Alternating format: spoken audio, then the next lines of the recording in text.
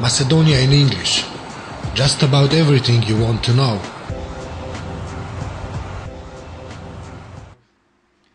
SEC reports first official results.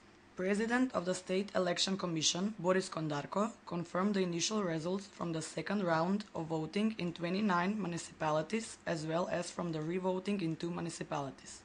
According to SEC, VMRO DPMN's mayoral candidates and the Coalition for a Better Macedonia won in the municipalities of Berovo, Bitola, Bogdanci, Butel, Veles, Devarca, Delčevo, Gorče Petrov, Jegunovce, Kavadarci, Karbinci, Kočani, Lozovo, Resen, Staronagorničane, Čestinovo, Bleševo.